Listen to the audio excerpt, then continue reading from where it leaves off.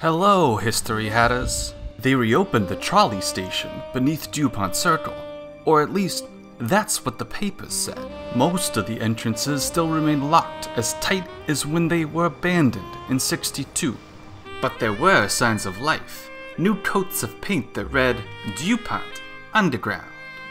I continued my search for an entrance until I found one bustling on 19th Street.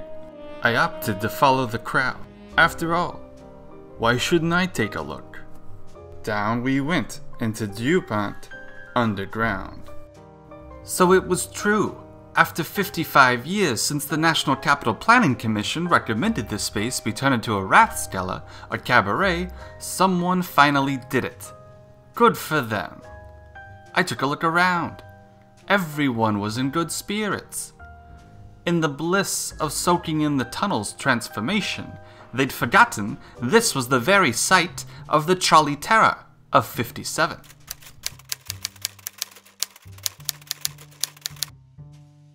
I would like to tell you of an incident in which I was involved recently in your city in the hope that it will bring to the attention of the proper authorities a most deplorable traffic situation. On Saturday night around midnight, a friend and I were driving north on Connecticut Avenue on our way to Bethesda. We had heard that there was an underpass that could be taken to avoid Dupont Circle.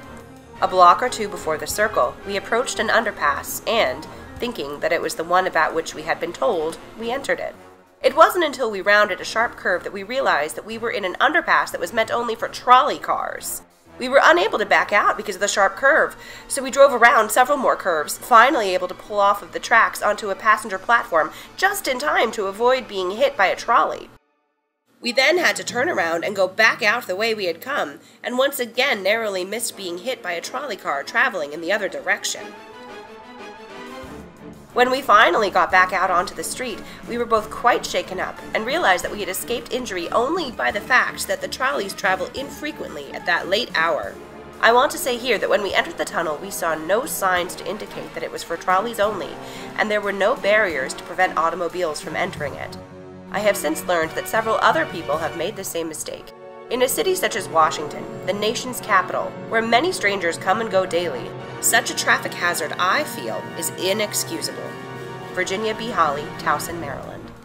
Unfortunately for Miss Holley, she mustn't have been wise to the trolley tracks as she drove over them, like these, which can still be found laid into the ground in a few spots in Georgetown.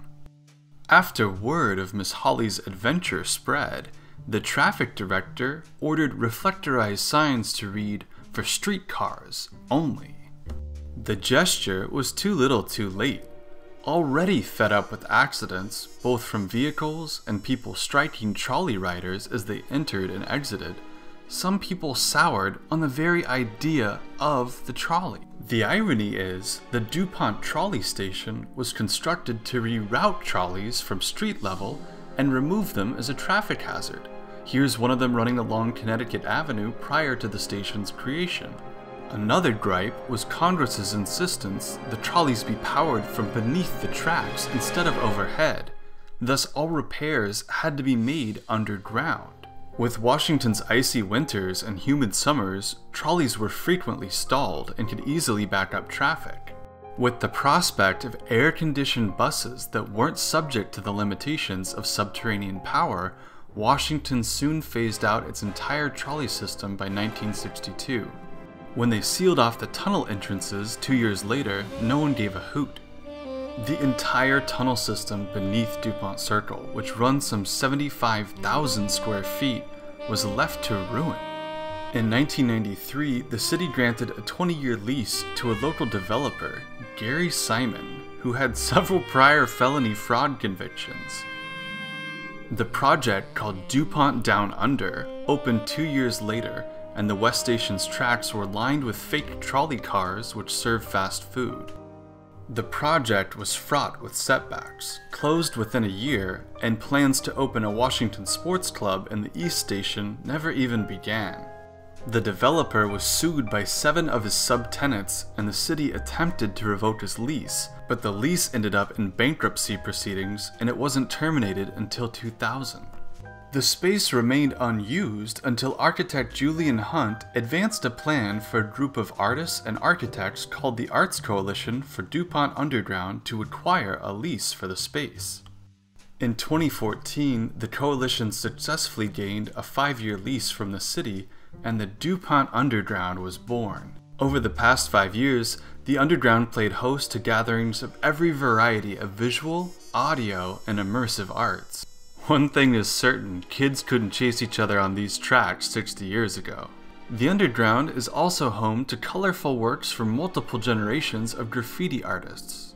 From astronauts, to intricate geometric patterns, coral reefs, beautiful portraiture, and creepy people that float or walk with trees on their feet. It's all here in the Underground. The point is, the Underground is rumbling with people once more, but its fate is up to you. Trust me, you don't want to wait another 55 years to enjoy it.